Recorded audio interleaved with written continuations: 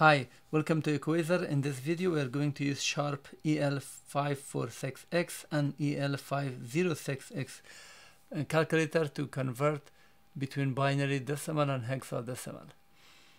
So let's get started. Now this is 35 base 10, which is decimal, and we want to convert it to binary.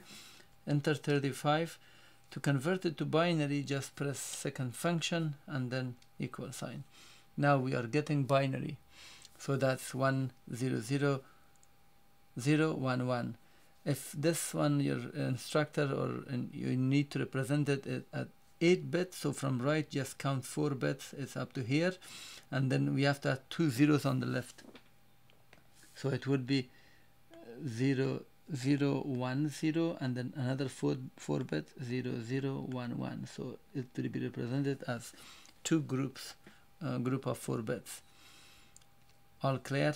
So now I press clear. Now the calculator is in binary. If you want to go back to decimal, press shift, press second function and then plus sign, which is decimal.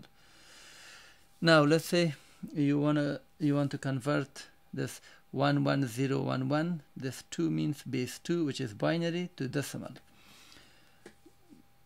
So let's change the calculator to binary. Press second function bin. Now we are in binary. Once you are in binary, the 8 and 895, they're all disabled.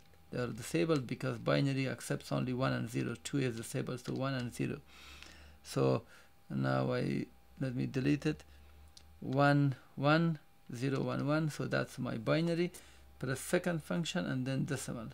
So we got 27. Now let's convert this. This is, as you can see here, base 10, which is decimal, 150 to hex.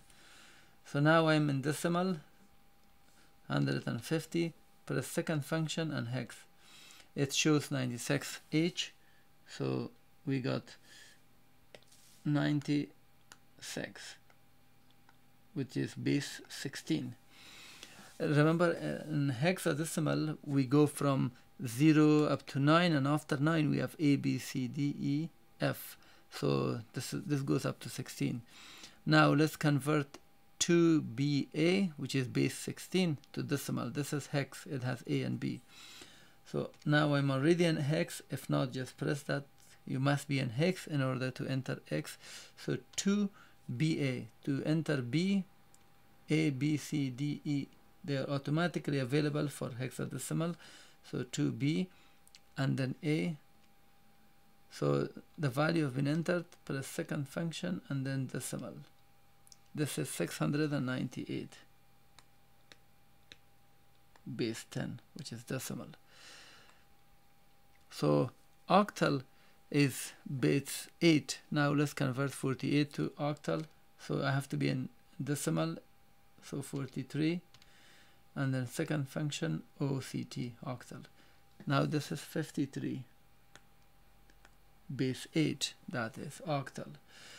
Now to convert an octal, we don't have 9. You see, in octal 9 is disabled because we are not allowed to have above 8. So let's say you have 210 and you base 210 in octal, which is base 8, and you want to convert it to decimal. So 210, second function, decimal, this is 136. As you can see, 210 will be represented, it's actually 136 in decimal. So the number will increase if you convert it to octal. 43 is represented, as you can see here, as 53. So it's very large. Thank you for watching. Please thumb up the video and also don't forget to subscribe.